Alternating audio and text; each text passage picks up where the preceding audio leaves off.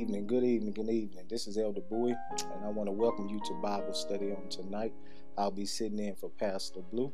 So I want you to get you something to write with, some pen and paper. I think this is going to be an awesome word on tonight. I think it's going to challenge you, and I think it's going to challenge your mind frame. So let us go to the Lord in prayer. I'm not going to hold long. Father God, we thank you for this day, for this is the day that you truly have made. I have decided that I will rejoice and be glad in it. Lord God, we thank you for our time on tonight, Lord God. We pray that it's conducive to you.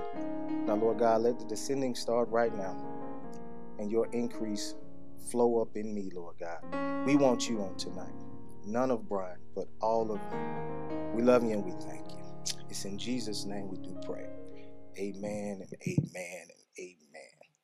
So I won't be before you long, but I think this is going to be a good word for you on tonight. And if I had to put a particular title to it, it would be simply, why am I so anxious?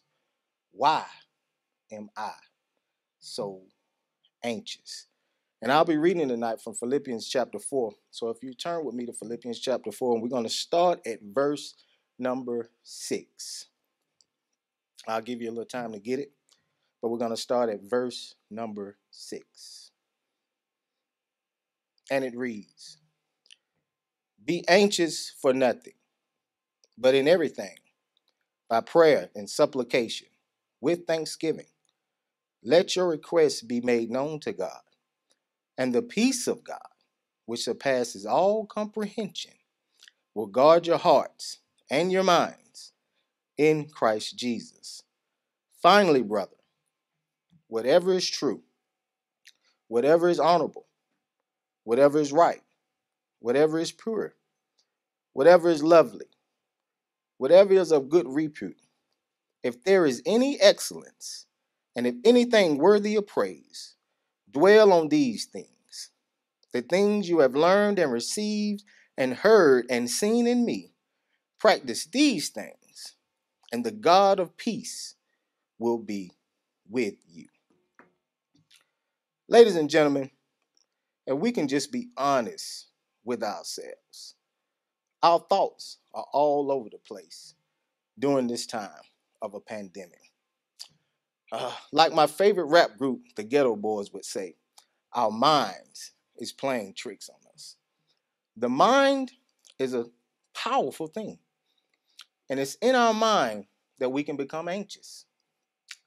In our minds, we can make ourselves happy.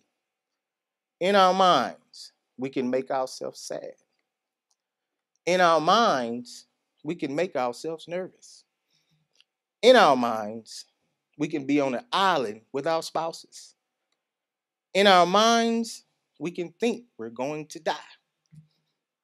In our minds is where we feel insecure. In our minds is where we think we're handsome or pretty or just all that in a bag of chips. So it's in the mind that all these thoughts I have just mentioned occur. But the main one I want to talk about on today that's dealing with the mind is anxiety. Now, I believe that all of us can relate to this. Anxiety can be unpredictable. 1 minute you're fine. The next you're swept in a wave of debilitating emotional and mental chaos. You take deep breaths. You close your eyes. You practice the calming physical responses like breathing techniques and just thinking about things that will take your mind off of it. Anxiety is no respecter of person, and no one is exempt from the trauma that comes with anxiety. And to make matters worse, we're living in a pandemic with an unstable government that is not concerned about the people, but more concerned about money and power. Now, that's a subject for a whole nother day, but keep that in your mind frame. We're also living in a time where we are being victimized for the color of our skin.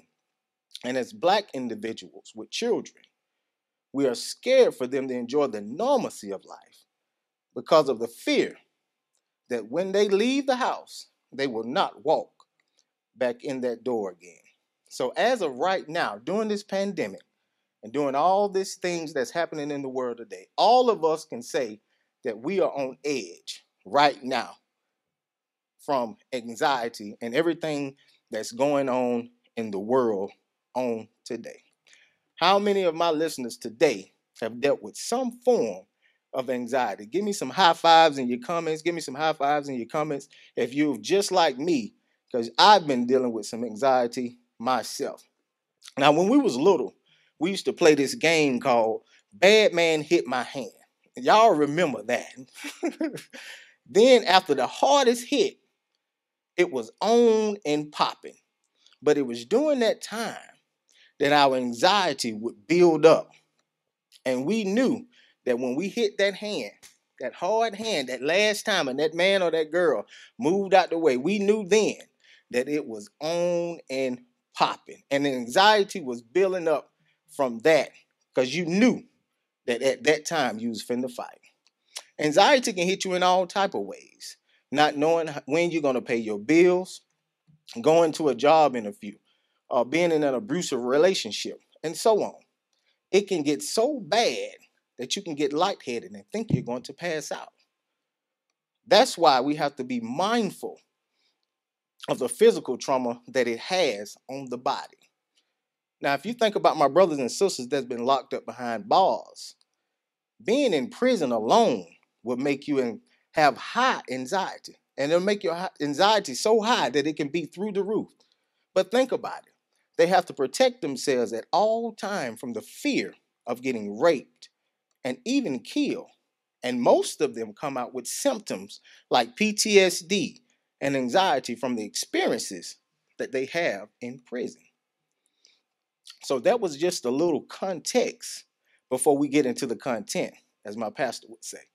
So if we jump into the text, we have Paul writing to the church of Philippi from a jail cell. If any of you have ever been locked up, you know that in a jail cell, the only thing that you can do is think. And in those days, the conditions of the prison was horrible. It was dark. It had no light, unbearable cold, lack of water, cramped quarters, and the sickening stench from few toilets made sleeping difficult and waking hours miserable. Now listen to that. Don't miss that. It had few toilets. So that lets you know that if a toilet wasn't available, then they had to use the bathroom on themselves or on the ground. So actually, Paul was in a cell that was damp, it was cold from no heating in the air, and he was sleeping in feces and urine. My God, that right there alone will throw your anxiety through the roof. And not to mention, Paul was actually awaiting to be on trial. They said the conditions were so horrible that the people that were locked up in those cells in that day begged for death. So you can just imagine the anxiety levels Paul had when he was in the cell writing to the church of Philippi. I mean, we've had some serious things in our lives, but I don't think that we've had something more serious than being locked up in a cell like Paul was writing to the church. And even in this, listen to me, and even in this, Paul was more concerned about the people than he was his current state of mind. Listen to that. Paul was more concerned about the people than he was his current state of mind. Now, I'm going somewhere with this, which brings me to my first point. And I want you to write this down. When God gives you an assignment, he will give you the strength to endure the trauma that comes with it.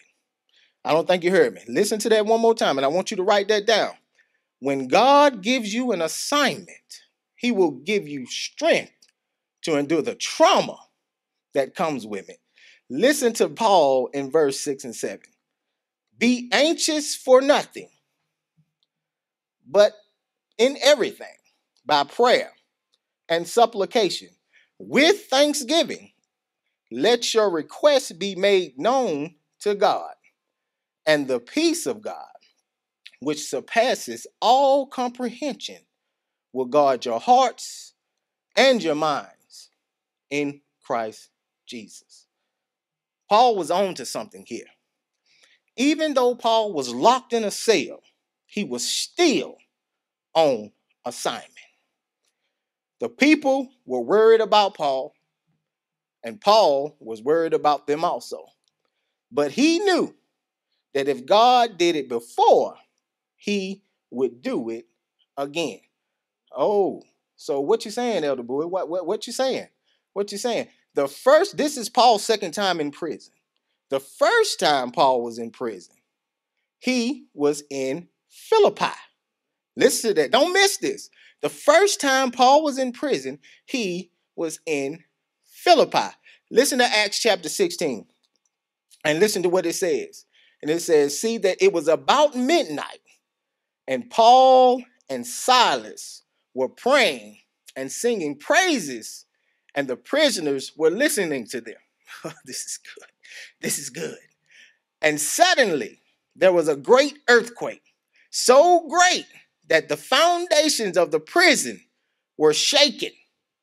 And immediately all the doors opened and all the bonds were loosed. Listen to that. Listen to that. So Paul is saying, be anxious for nothing.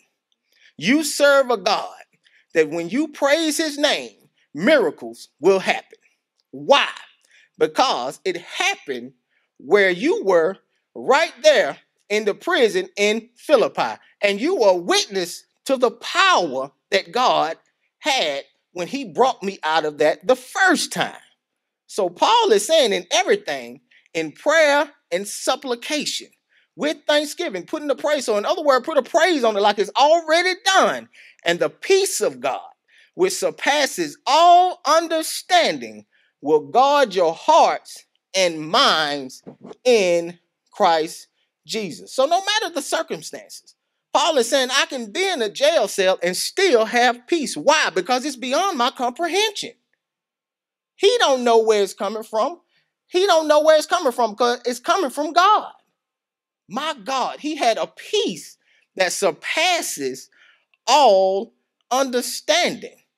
So even though he was cold, he was wet, he was smelling urine, he was not worried because he had the peace of God. Because the peace of God had regulated his mind. And it goes on to say that he was worried about nothing when he was praising God. And that can go for you too.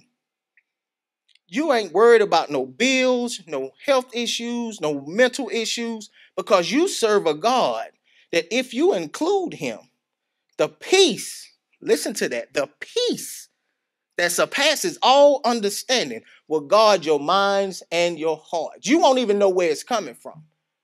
But in a sticky situation, you will have the peace of God, and you won't know because it's beyond your comprehension. Listen to that. Paul knew the remedy for a sound mind. Paul was a smart fellow. Paul was smart. And he knew that if you give it to God with a praise on it like it's already done, then you will get the results that you are looking for. But Paul had to build up to this. So if you read a couple of chapters back, Paul was kind of concerned here. So it can get kind of tricky, but I'm going somewhere. And I want you to lean in because it's going to get better. And in Philippians 2:28, it says, therefore, because see, we miss a lot of things when we're reading the text. It said, therefore, I have sent him the more eagerly, that when you see him, you may rejoice, and I may be, listen, and I may be less concerned about you. So what is that telling us? That 2 chapters over, Paul was concerned. Paul was having anxiety. Paul had sent one of his sons in the ministry to check on them, to let them know he is fine. It's going to get good. Listen. But to also let them know that the son in the ministry he has sent to check on them is fine as well. Why would you do that, Paul? Because they were concerned about the son in the ministry as well. Because if you read in chapter 2, go back and read it. For the sake of time, I can't keep going. But for the sake of time, I have to keep going. But in chapter 2, they was concerned about him because he was sick to the point of death. Paul sent him to let them know that God healed him. And the power and his power can sustain anything. So I got to thinking, why is he doing all of this? Start questioning the text. Paul knew they were anxious and worried, and that you must set your mind on the goodness of God. And he goes on to give some points onto what you should do when you're trying to change your mind from anxiety to peace. Listen to Paul. And this leads me into my next point. And this is going to be my final point because I said I was going to be 25 minutes. So I got to keep it right there. Anxiety, write this down. Anxiety, this is speaking to me. I'm feeling this thing. Anxiety leaves our mind when we focus on the good things. Listen to that. Anxiety leaves our minds when we focus on the good things. Paul knew the remedy. Listen to Paul in verse number 8. Finally, brethren, whatever is true, whatever is honorable, whatever is right, whatever is pure, whatever is lovely, whatever is good repute, if there is any excellence, and if anything worthy of praise, dwell on these things. Listen to that. Dwell on these things. And the things you have learned and received and heard and seen in me, practice these things. I'm feeling this thing. I'm about to take off running in here. And the God of peace will be with you. Paul is saying that if you refocus your mind on the goodness of God and all he has done in your life, then anxiety has no place on your mind. You have seen these things in me that I keep getting locked up for the sake of the gospel, but God still provides and cares for me in any situation. You've seen praises go up on my behalf and blessings come down. As a matter of fact, walls come down. And this applies to all of us. We are always anxious about our outcomes and circumstances, when in everything we waste our time worrying because God, the God we serve, always come through. Listen to that. So I was riding in my car, and I want to put this in real quick. I was riding in my car, and I was dealing with some anxiety in this time. So much so that I was driving, and I thought that I was going to pass out because I was having anxiety attacks in my car. And I was like, Lord, why? I hate feeling like this. I mean, it was to the point that I didn't even want to drive. And people don't even know this. Nobody knows this but my wife. It was to the point that I didn't even want to drive. And God clearly spoke to me when I started asking him them questions. And he said, why are you so anxious about something that's not even happening? And that thing hit me like a ton of bricks, because I was worrying about something that didn't even happen, because God was right there with me. And that may be us. We may get to a point to where we're worrying about stuff that's not even going to happen. We put our minds in a bad place when we do that. And we know that light bill is going to get paid, but we're going to worry about it. We know that we're going to get over that sickness, but we always worry about it. And even in this pandemic, we're worried about We're worried about getting this COVID-19. And God is saying, I got you. Just focus on the good things. Remember, my first topic was, why am I so anxious? Why am I so anxious? Listen to Matthew. I'm going to jump over to Matthew chapter 6. I want you to go back and read this too. Matthew says, not to be worried about your life as to what you will eat or what you will drink, nor for the body as to what you will put on.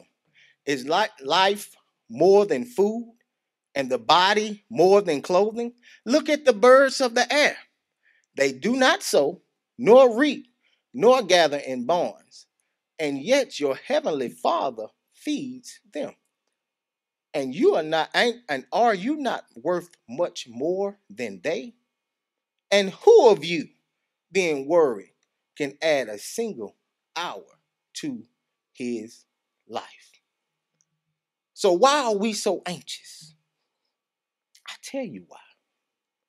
We're always focusing on the worst that can happen. When 9 times out of 10, it's not even going to happen. So Paul is telling us, and if you read up to it, Paul was building his way up to this moment. And Paul had them got so much peace from God that he started saying that I can do all things in Christ who strengthens me. He got bold in his faith. So at the end of the day, if we focus on the good things, then anxiety has no place in our minds. We have to refocus our minds. If you didn't get anything from this message tonight, I want you to get this, that you have to refocus your mind. Romans 12 says, be ye transformed by the renewing of your mind, so you'll know what the will of God is, that which is good and acceptable and perfect in his sight. Refocus your mind, and anxiety will leave. That's my time. I hope you enjoyed this message. If you didn't get anything on tonight, I want you to get this, that anxiety has no place in a mind that's set on good. This is your boy, Elder Bowie. Grace and peace.